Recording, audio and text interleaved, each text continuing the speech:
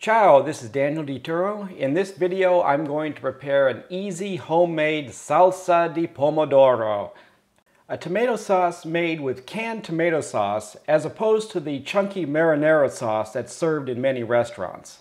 This is a sauce typical of the Puglia region of Italy, which is a major producer of tomatoes. Unfortunately, good quality vine-ripened tomatoes are about as difficult to find in the Arizona desert as rain, so I'm going to use canned tomato sauce. This recipe makes about 4 quarts. Tomato sauce freezes well, so I like to prepare a large batch, freeze it, and then thaw it as I need it.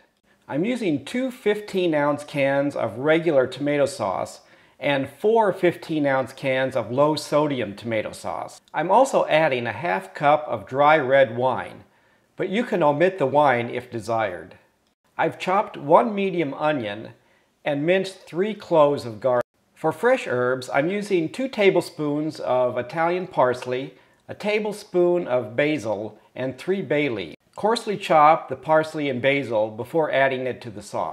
My dry herbs consist of a teaspoon of oregano and a half a teaspoon of ground anise. For a meat sauce, add 1 pound of sweet or hot Italian sausage and 1 pound lean ground beef. Omit the meat for a plain tomato sauce. If you like a bolognese-style meat sauce, double the amount of meat. In a large pan or Dutch oven, heat 2 tablespoons of olive oil over medium heat.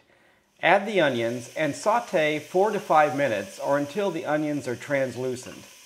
Add the ground beef and sausage and use a spoon to break it up into small pieces. Saute the meat, stirring and breaking it up into small pieces until browned. A little pink is acceptable because the meat will continue cooking after you've added the tomato sauce. Add the garlic and herbs, stir and cook about a minute. Then add the red wine if desired, followed by the tomato sauce.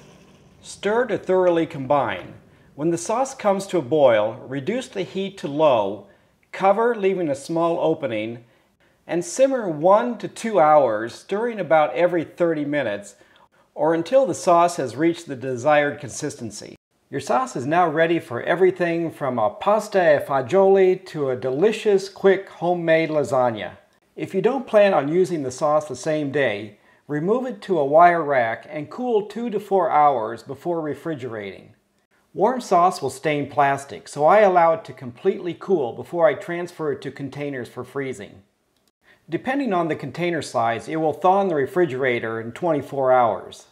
1/2 cup of tomato meat sauce has about 140 calories and 300 milligrams of sodium. Thank you for watching. Buon appetito!